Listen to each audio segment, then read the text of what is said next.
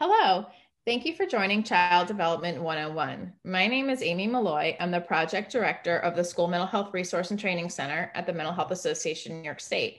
I'm joined today by my colleague, Whitney Clausen, our family education specialist. At the Mental Health Association, we work to raise awareness about mental health in an effort to reduce stigma and discrimination and promote wellness and recovery. The School Mental Health Resource and Training Center was established with funding from New York State to help schools implement a law requiring mental health instruction as part of the K-12 health curriculum. For the past several years, we've been proud to partner with New York State PTA on a number of initiatives and are thrilled once again to be a part of your annual conference. Here's a brief overview of today's goals. In line with our mission, we'll talk about child development in the context of mental health. We'll provide you with some practical strategies to support youth mental health with a focus on social emotional development. And we'll provide some resources that you can bring back to your school community. We often start by defining mental health. In previous generations, the term mental health was synonymous with mental illness or mental health disorders. Many of you, if you have older children, are of the age where that's how we talked about mental health, if we talked about mental health at all. At Mahaney's, we encourage a more global perspective of mental health. And this comes from the World Health Association, who says, there is no health without mental health. They define health as a state of complete physical, mental, and social well-being, not merely the presence or absence of an illness. And so we think about mental health as being along a continuum from well to unwell. And it's an important part of our overall health. And a lot of what we're going to talk about today is how we can keep ourselves along the well end of the continuum. In addition, how can we keep our children along the well end of the continuum? But first, we want to just get some context about mental health disorders and how prevalent are they among our children. As it turns out, research shows that nearly half of all children up to 18 years old will at some point in their life meet the criteria for a mental health disorder. Half of all lifetime prevalences of mental health disorders begin by the age of 14, and 75% begin by the age of 24. So mental health challenges are very real for young people. And one of the things that is helpful for us to think about is how we might be able to provide those prevention and early intervention skills to young people so that we can keep them in that well end of the continuum. We know that for some children, they will develop a mental health problem, but the severity of that mental health problem, the duration of that mental health problem will all depend on a number of different things: how early they get help, and what kind of coping strategies they have. And so those are areas that we as parents and caregivers can help develop. And mental health problems also often present as challenges in the classroom and as early as elementary school. And part of this comes from the fact that children with mental health problems, such as depression, also have some co-occurring disorders that might create some challenges for them in the classroom. 75% of children with depression also have an anxiety disorder, and 50% also have a behavioral disorder. So it's not uncommon for some of these challenges to present in elementary school, but if we don't recognize them as emerging mental health problems, we might be viewing them differently. So what we had hoped for as part of mental health education law was that not only are we able to teach kids about mental health, but that we're able to teach school staff and parents as well. And we're really grateful for opportunities like this to bring some of this information to you. Now, to kind of change gears and think a little bit more about child development, there's a lot of different child development theories, but just for the sake of the time we have today, we wanted to just focus on one. And that is, you'll see on your screen here, a theory known as Maslow's hierarchy of needs. And this is a very common childhood development theory that many educators, in fact, were taught when they were going to school. If you start at the bottom of the triangle, it's broken into 5 different levels, and each one is a need that has to be met before moving to the next level. So the first one includes basic needs, such as clean water, food, adequate warmth, and rest. Unfortunately, for many of us, there are factors that create challenges in these areas. Depending on where you live or your financial situation, you might have access to, or you might have limited access to healthy food. In addition, there's daily stressors that might impact our ability to sleep. The next level is safety, both in our homes and in our communities. This also includes safe housing, stable housing, a secure job.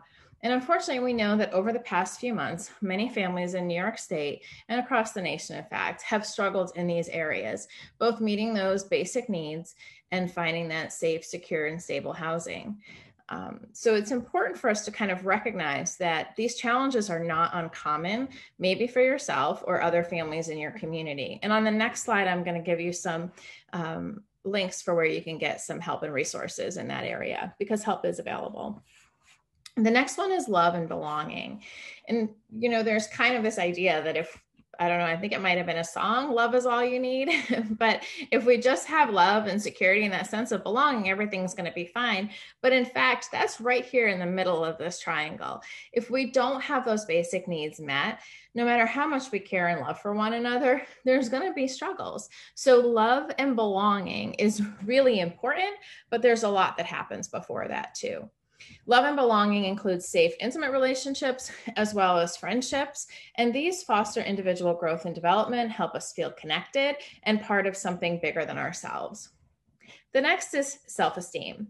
Having positive relationships and people in our lives who can influence us, this can also help us develop a little bit deeper in the area of self-esteem and provide us with a greater sense of accomplishment from a personal view and empower us to reach our future goals, which takes us to the tip of the triangle here, self-actualization. This is where our greatest potential is recognized, when we're able to achieve all the things that we've set out to do.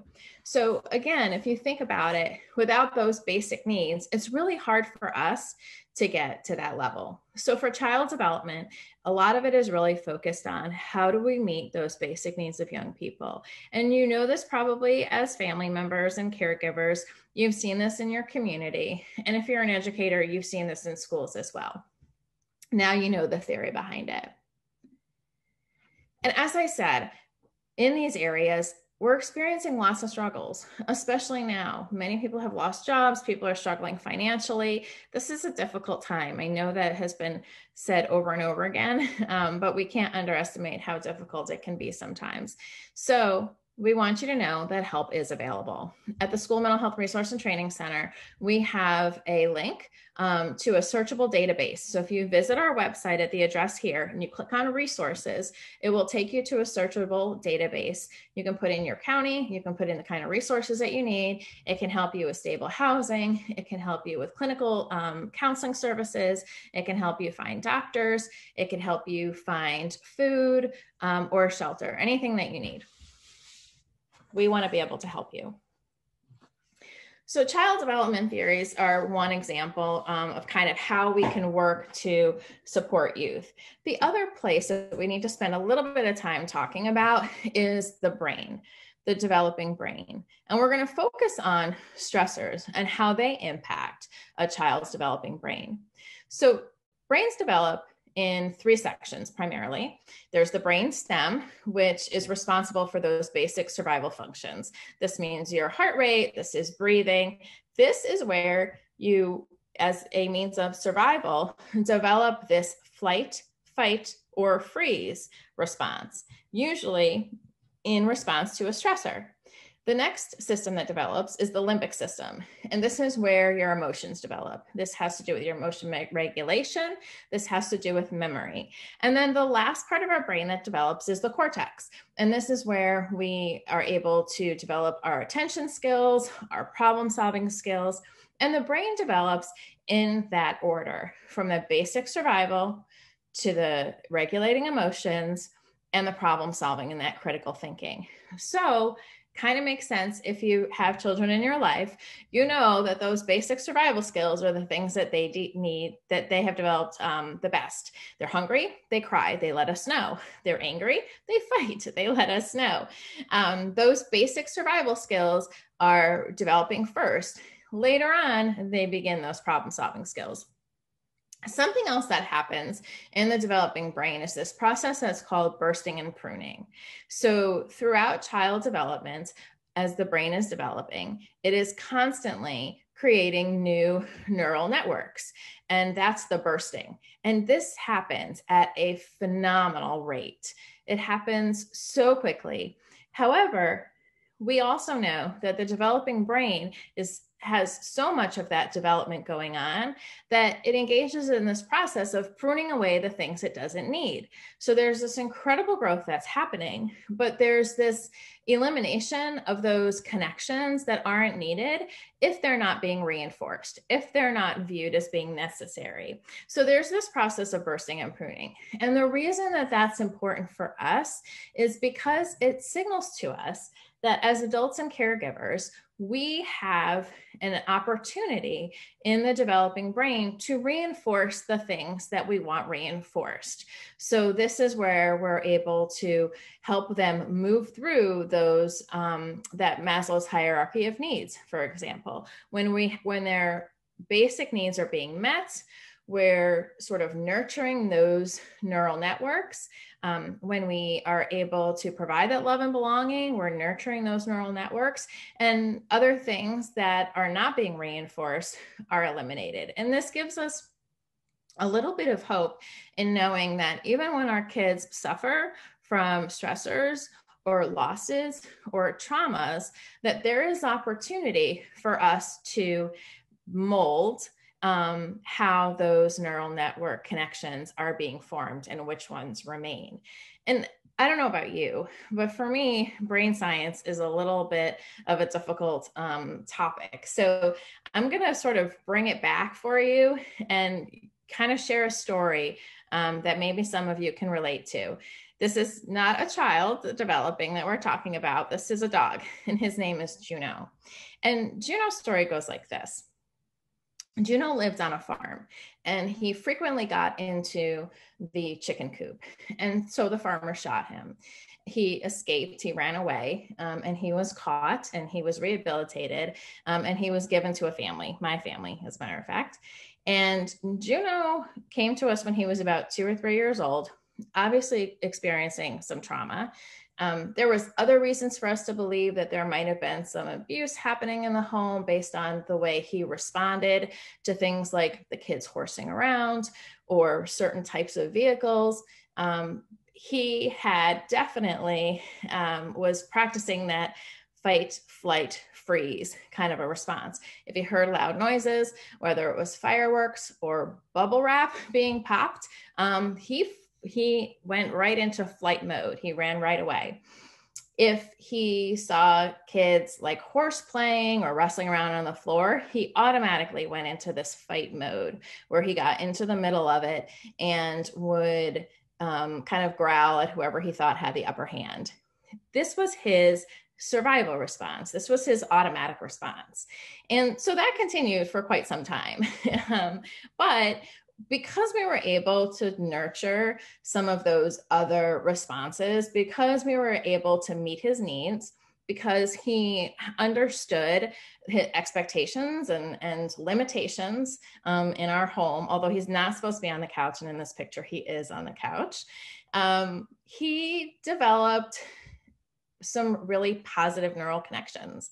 And over time, those kind of responses sort of went away. And he actually became somebody who was really loving and gentle with people, which was kind of amazing considering the trauma that he had gone through.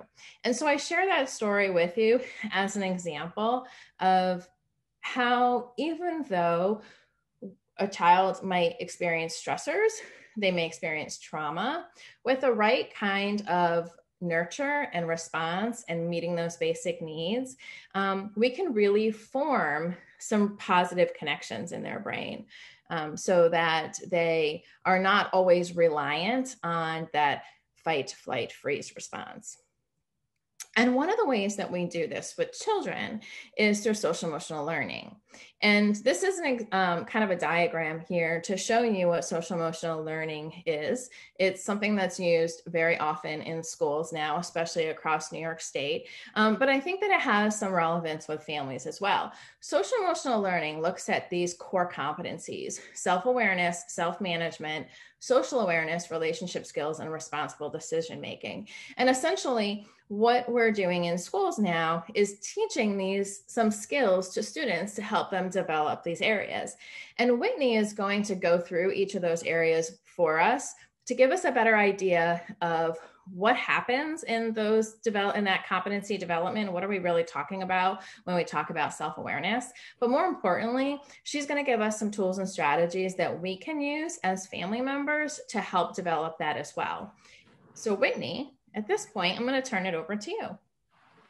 Thank you, Amy. And I really appreciate you sharing that story about Juno. It is really amazing how resilient people and animals can actually be. So thank you for that. Like you said, we are going to dive a little bit deeper now into the 5 core skills that Amy mentioned. So let's start with self-awareness, which is a person's ability to identify and understand their own emotions, thoughts, values, and how those influence behavior across all aspects of our life. So this is, like Amy mentioned, when the young ones in our lives are angry, they tend to act out physically. And then even helping the older kids in our lives understand their self-awareness in terms of how they respond to certain people in social settings. Those types of things are important to develop early on. So one important thing is being able to look at our individual strengths and limitations while engaging in an optimistic self-view that really stems from that growth mindset perspective. Basically, we want to be able to just keep ourselves pushing forward through all of these challenges. So some ways that we can do this include engaging in mindful activities, which doesn't have to be hard. So I like to think of these as just daily tasks that I can slow down. Maybe it's a walk. I'm focusing on cleaning up or cooking, things like that. As long as I'm not giving extra attention to those stressful thoughts, that's great. But another way is by giving attention to those thoughts, you can journal and get them out in a productive way, or even create activities with your family like high-low, right? So at the end of the day, you can process and talk about the highs and lows in your day, which will help to gain some perspective and help you process things as they're happening during the day. This is also important because it helps us to remember that even the smallest win is something that can be celebrated. So we really like that. Next is going to be social awareness. And so while self-awareness is critical, so is social awareness. We need to first be aware of what we're doing, thinking, and feeling so we can better understand how those behaviors and thoughts impact the others in our lives and how they may be feeling in certain situations, and understand that that may be different from what we're going through based on their personal lived experiences and their engagement with systems that are available to them. So one thing we really like to highlight is the celebration of diversity. You can do this through culture, art, music, museums, or just learning about other people. So by doing this, you can strengthen relationships, increase that social awareness, practice more kindness and empathy, promote sense of connectedness, and really show that we appreciate the abilities and strengths of others and can work together more effectively and collaboratively. We can also make these positive contributions by being kind to our environment and being mindful of our impact. So making conscious choices like refillable water bottles or thrifting or reusing items, which is something I'm really good at, picking up trash along nature walks or when out in the community, recycling bottles. These are just a few ways to really be mindful and be socially aware. So socially, we can all play our part in keeping each other on that well end of the continuum and offering support to other people when they need it. So being able to pay attention to our needs, that's one thing, but then we actually have to be able to manage and self-regulate those feelings in a way that's constructive and not causing harm or pushing us towards the unwell of that continuum.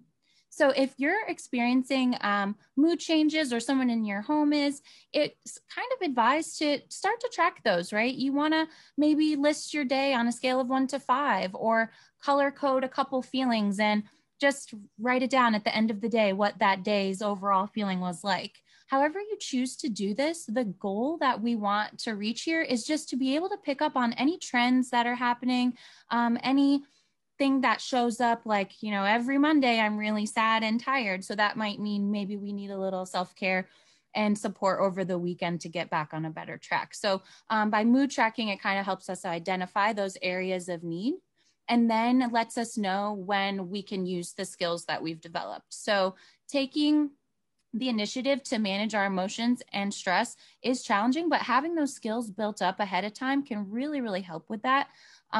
Helping to create healthy routines is also really part of the process. Doing these things just once or twice, might work in the moment, but we want to be used to doing these things more than once. And as role models, we can show them that as well, that we have stressors and here are some positive things that we do to manage those. So setting goals and keeping ourselves self-motivated can also help. But again, these skills are important and they promote overall mind-body wellness. So responsible decision-making is the next one we're going to touch on. And this talks about the importance of critical thinking and how evaluating our personal impact makes us a more valuable member of our community. So for example, say something came up when you were doing the high-low activity. These conversations can be difficult. So instead of just jumping right to a solution, maybe brainstorming possible answers together can be helpful. I know a lot of times we like to jump right into that solution-focused problem solver mode, but sometimes just brainstorming together can be a better place to start, and every voice can be heard, and we can really talk about the benefits and consequences to certain decisions, and it can help make that choice a little bit clearer. Another thing that might help with this is to do would you rather cards or kickstart conversations. So basically having a mix of silly and real life questions can help these things by preparing us to kind of address them before they actually happen, right? So we don't always have that time to be proactive, but in this case, you might say, what would you do if you saw someone drop a $5 bill on the sidewalk and the person behind them picked it up without returning it? What would you do if you were that second person? Little things like that are real life examples, which can just help us decide what kind of person we want to be. And throughout these discussions, if we stay open-minded, promote kindness and the importance of being an upstander for those who need us, we can hopefully engage in more effective problem solving and break those negative cycles and have a more positive personal impact on the world around us. So next, we will talk about those relationship skills. Relationships are very powerful, and as family members, you guys know, it's that one-on-one time is super critical. So a lot of our time, unfortunately, though, is spent directing the people in our lives, asking them if they've done this or done that. So sometimes if we can keep things light and just model these pro-social skills like communication, teamwork, and problem solving, we can hopefully teach them by setting that example for them and really having them see firsthand what that looks like. Maintaining healthy relationships does require some set of boundaries though, and this is important to protect everybody involved. And practicing nice ways to say no can really help with this because it's so easy to say yes and want to commit to everything, but then we end up feeling overwhelmed and stressed because we've overcommitted to too many responsibilities. So by helping ourselves and children understand that sometimes it's important to say no, that can really help us because in life, as we know, we don't always get what we want. So kind of preparing them for that as well can be helpful.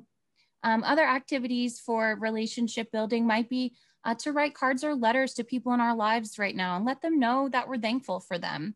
Let them know that we care about them. These things can be extra special during these times where we may not feel physically connected to our loved ones.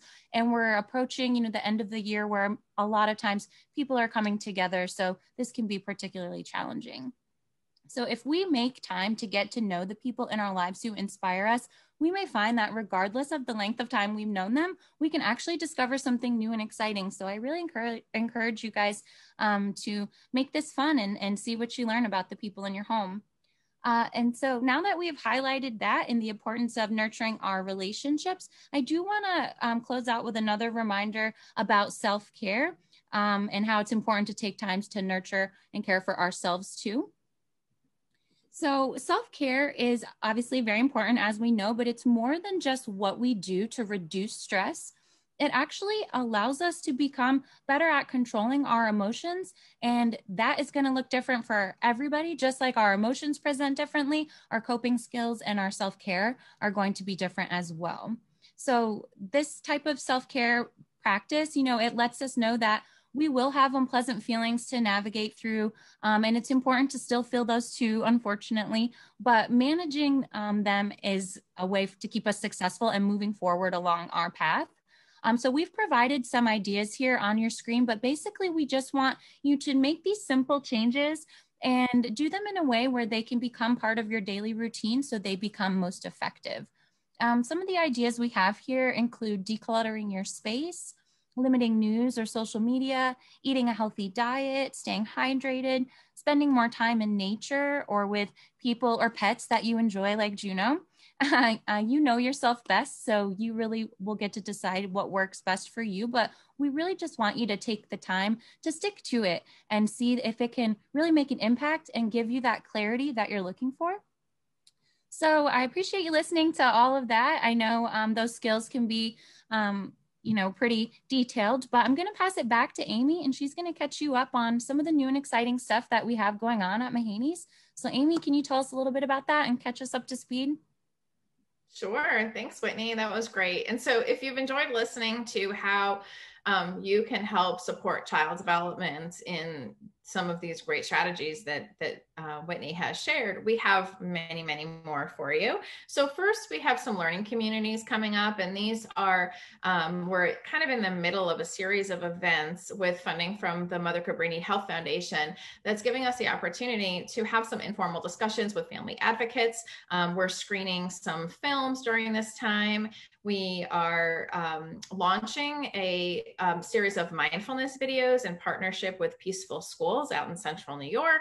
We have some experts who are coming on providing some presentations for us, and we're doing a book study. So there's a lot of really great stuff happening in the next couple of weeks. And if you missed anything, most of it is being recorded and will be available to you. So we encourage you to visit our website there. In addition, we do have a parents page where we have monthly webinars that are recorded and available for you. We have some tips for supporting mental health in the home, many of which you've heard today. We have a list of some useful apps. We have lots of activities to practice coping strategies. And also we know that many of you are helping your children kind of move beyond secondary education in the next year or so. And so there's some information about if you have a child who has some mental health concerns, what are some of the things you might want to consider looking at maybe college or a career or independent living. So there's some great resources there as well. Thank you for joining our webinar. We hope you found it helpful, and we hope that it has encouraged you to think about how the Mahaney's School Mental Health Resource and Training Center can help educate parents and caregivers in your school community. When we began advocating for mental health instruction in schools nearly 10 years ago, it was our belief that not only is it important to raise the mental health literacy of children, but that as adults, we have a lot to learn as well. For many of us, we didn't talk about mental health when we were growing up, not in school and not in our homes. And if we did, it was usually about mental health disorders. Today, the conversations around mental health are more than just the presence or absence of an illness. We talk about mental health as an important part of our overall health. We all have mental health, just like we all have physical health, and there are things we can do to keep ourselves well, especially during these unprecedented times when the daily stressors of social distancing, remote work and learning, racial and systemic injustice, and the uncertainty of the future of the pandemic is negatively impacting the mental health of many of our families. Please visit our website for resources and contact us to talk about how our staff can help educate and support your families. Thank you, and be well.